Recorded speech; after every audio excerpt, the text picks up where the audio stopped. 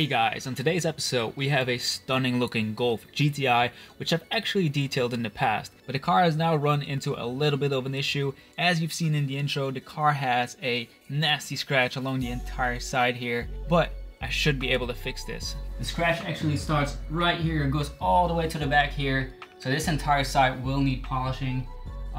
It also has a little bit of scratches up here, nothing too crazy. I'll be able to get that out, no problem. But what if this scratch wasn't fixable by polishing? What if this side needed repainting? And let's just say you would be buying this car as a new owner. Wouldn't you want to know the history on this car? Exactly, and that's actually possible with the sponsor of today's video, Vermijl.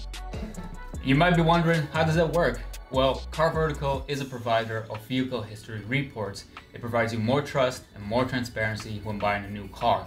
You can check the history, previous accidents, previous mileage, all by simply entering the VIN number of the car. So let's say you're looking to buy a new car, maybe even in a different country, but you're not 100% sure what to expect. Well, Vermijl can save you time and money and even prevent you from getting scammed. By checking out the history reports, you can decide whether or not it's worth visiting the place where the car is sold.